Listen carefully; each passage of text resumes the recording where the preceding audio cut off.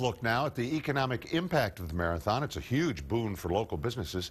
According to the Chamber of Commerce, Austin has brought in about $4.5 million in revenue every year since this event began in 1992.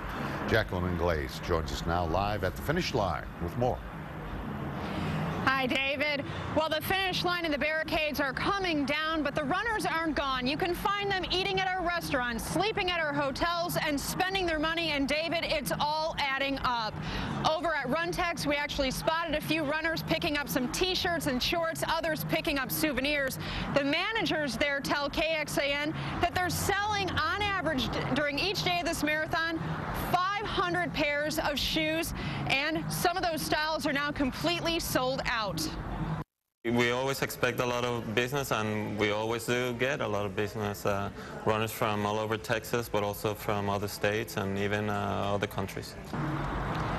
This race also raises about $6 million annually for local charities.